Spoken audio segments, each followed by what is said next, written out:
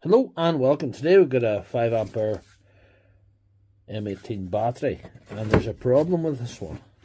I'll just show you what it is here now.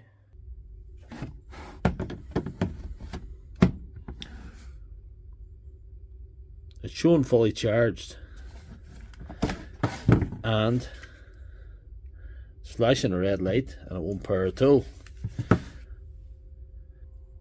If we check the voltage, it's not fully charged. It's 16.2 volts, you know.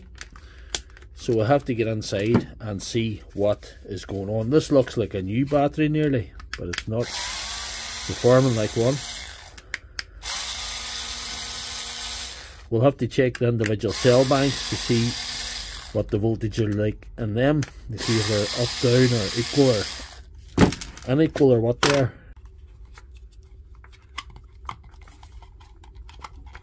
Here we are, that side of the pack. So we'll do a volt check here now, and the individual banks of cells. Right, we're going to test the voltages all the way down here just to see. There's 5 banks of 2 cells, if you know anything about batteries. But if you don't, that's okay too. 405, that's fully charged, that bank. And the next one down is 403, fully charged also. Third one down is showing less than a volt, 0.17 of a volt.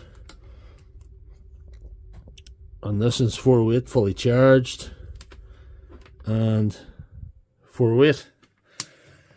Right, so the middle bank of cells here, these ones, are showing less than a volt. I can bring these back from the dead. There might be a price. I have a goal to pay for that. I can use this B6 to bring them back. I can do that, and we'll do that. But what I'm going to do after I do that is I'm going to check the cells. I'm going to check how good the fix was. I used to just have a wait and see attitude to this. However, I have a load tester now, and I'm just going to bring this up to fully charged. Make sure it's recognizing the charger and the board's alright, and then we can do a load test.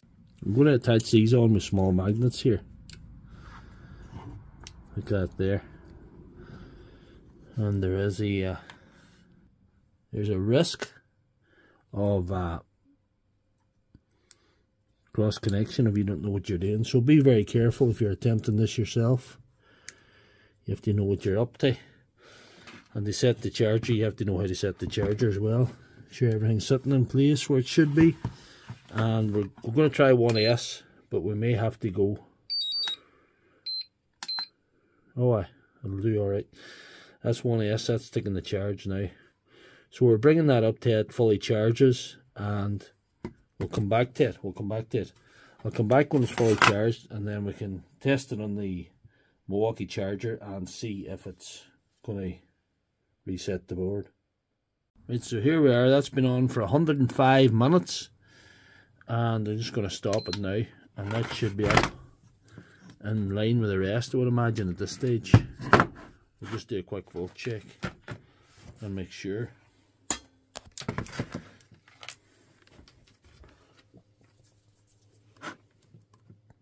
Yep, 408. So we'll put it together and try it in the charger and see if it resets.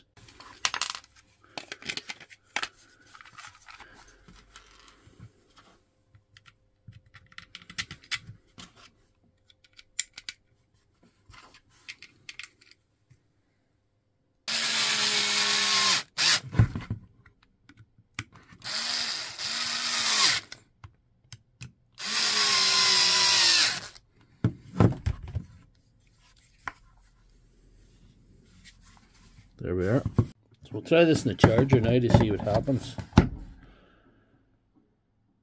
And we're getting Milwaukee Christmas. That's no good.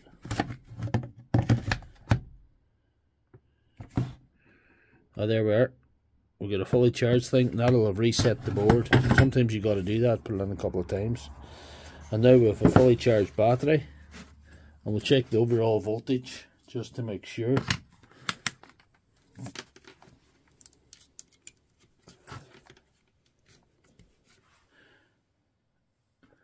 and with 20 volts, that's pretty good. I'll take that. But the question is, this battery's been fully restored and it's in its original casing, original cells, everything's original. Because that bank of cells was so low, sometimes there's a toll on the cells and they're just not holding up as well as they should. So what we're going to have to do is take it apart again and put in a load test. We're going to have to set the load tester before we start, because I have to clear the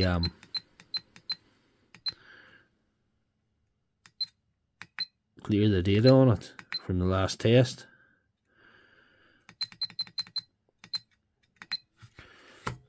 And we'll have to set the cutoff voltage at 12.5 volts. And what we're looking for is the watt hours that this is supposed to get to. Is 90 watt hours we'll be looking for if that's a good battery. If it's as good as new, it'll be 90 watt hours. And the milliamps, the capacity, see the capacity there at the bottom, milliamps, that should be 5,000 milliamps if it's as good as new. Any shortfall in those two numbers shows loss of performance due to use, which I don't think it's use in this case. I think this battery was through somewhere and forgotten about, you know. It's really to do with what the voltage recovery of that one middle bank of cells will have done to it. So we'll give it a whirl now, and this is quite a harsh test. If these cells are weak, it'll either destroy them or they'll be forced lower than the rest. So we'll start her now. This is going to take probably an hour, so we're going to stop the video and then we'll come back to this. So here we are after 40 minutes. The load tester is finished its cycle. Should have went the full hour, but the battery didn't go the distance. 59 watt hours out of 95 and 3,400 milliamps out of 5,000. So it's a 3.4 ampere battery we have here, not a 5 ampere. That's not good. And what we have to do now is get this back out of the case and test how the cells responded. This is the way you find out if the cells are actually all weak or any bad ones in it. 3.14, that 2.7, 2.7, 3.21,